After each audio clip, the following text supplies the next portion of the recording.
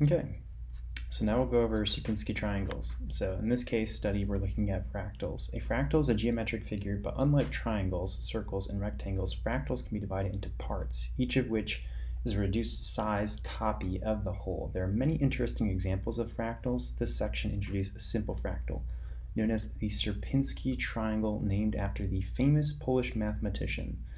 Figure 18.8 shows a figure of a Sierpinski triangle here of an order 3.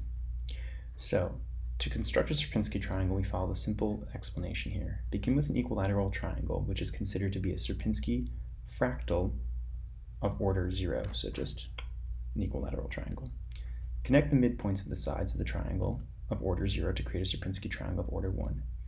Leave the center triangle intact. Connect the midpoints of the sides of the 3 other triangles to create Sierpinski triangle of order 2. You can repeat the same process recursively to create a Sierpinski triangle of order 3, 4, and so on. There's a live example here. So here we see an order of 0, here we see an order of 1, here we see an order of 2, and here we see an order of 3. So the problem is inherently recursive. How do you develop a recursive solution for it? Consider the base case when the order is 0. It is easy to draw a Sierpinski triangle of order 0. How do you draw a Sierpinski triangle of order 1? The problem can be reduced to drawing 3 Sierpinski triangles of order 0. So we're looking at drawing a Sierpinski triangle of order 1. 3 triangles here.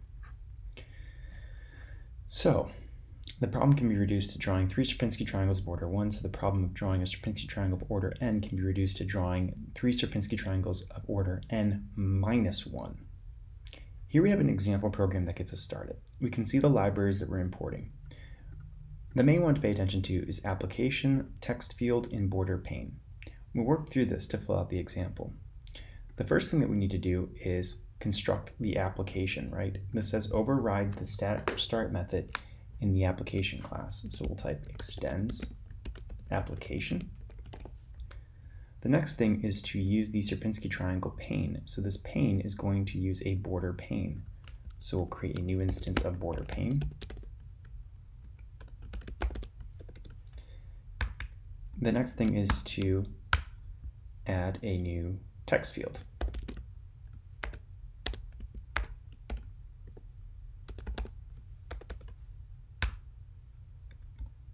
The next thing that we need to do is add an action. So this is going to require us adding an event, and then there is a way to add an event here.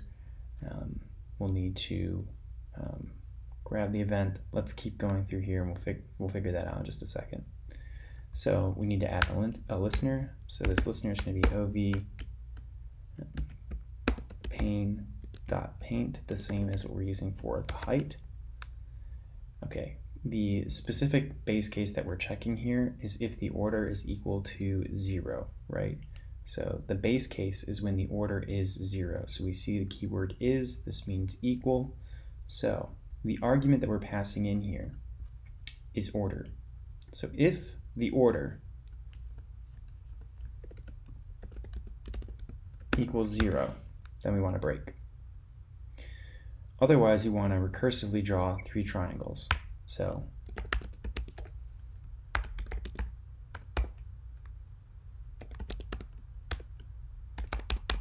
we have our order, which follows the same pattern. We can see that here we're going to use P12 to point 2, and then P31 to go from point 3 to 1 to draw our triangle. Now we need to get the action here, which will allow us to implement the text field. So we need to get an event. So what we'll do is we'll go to tf order, which is a text field. So it's a text field, and what we need to Google here is a text field get input Java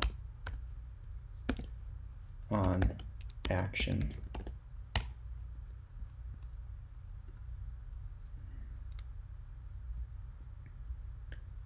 So we have a couple of answers here.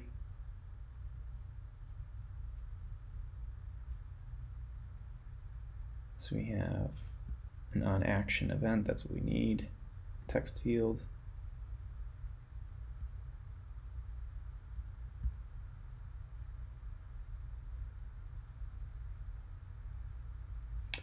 The method that we're using is set on action.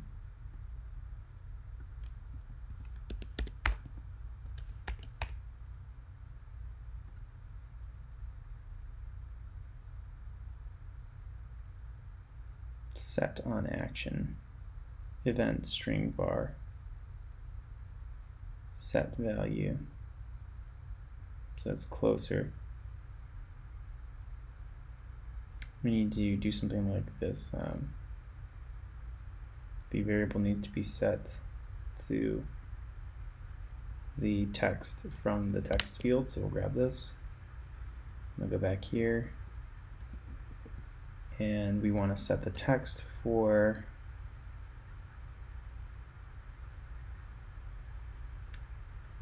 the variable being used here, which